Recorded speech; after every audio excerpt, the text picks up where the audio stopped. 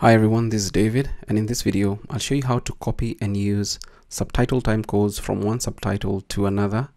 And this is an answer video. This is how the question goes. It's from Ali. How are you doing? I would like to ask one thing regarding your video. Can you please respond? Basically, I'm creating subtitles from scratch and created Arabic subtitle for his movie. So he has the SRT file for the Urdu subtitle, which was also generated using a free tool.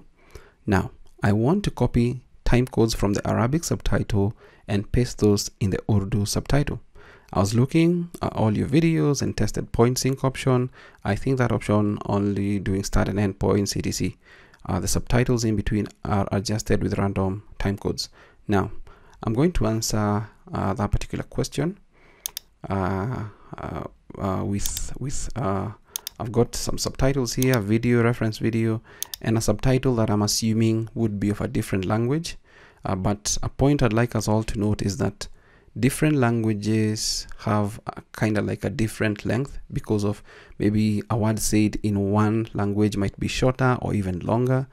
So the time codes might be affected. And although I'm answering that question, I just wanted everybody to know that. So I'm going to open subtitle edit, and then open video file, open that particular video, and then in this particular case, open the subtitle with the correct time codes. And with Ali's question, his Arabic has the good time codes. Now, so what I'm going to do now, I'm going to get these time codes and export them. So I'm going to go to File, Export, and then go to Export Custom Text Format down here. Click on that, and then from here you probably have subrip and micro DVD. Now if you only have these, what you can do is you can click on new, and from new call it maybe timecodes template. And once you call it that, the only thing you need to remove from this section is the text.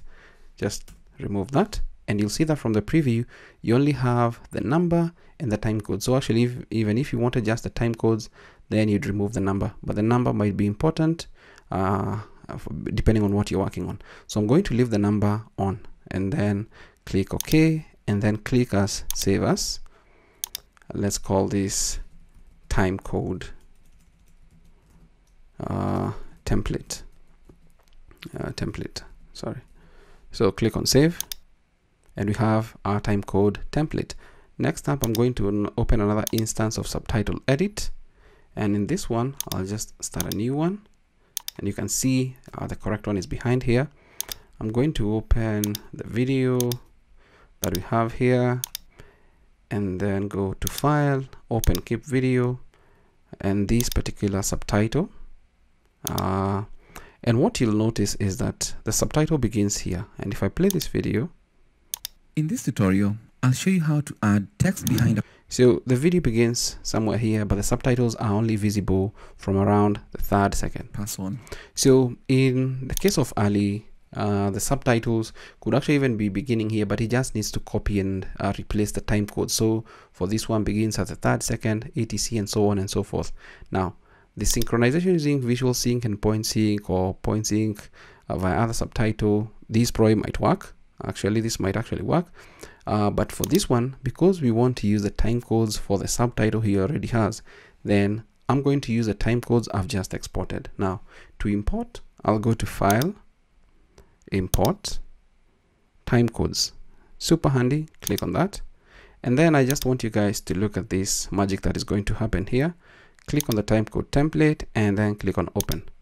What happens is that the time codes, you can actually see the subtitles have shifted to correspond to this particular subtitle from the correct version. So in Ali's case, the Arabic one, now the time codes look like the one he wants to be in the Urdu subtitle. So it's kind of that easy if that is what you're looking at, but remember that the subtitles might be a little bit different because of change in meaning from different words, etc.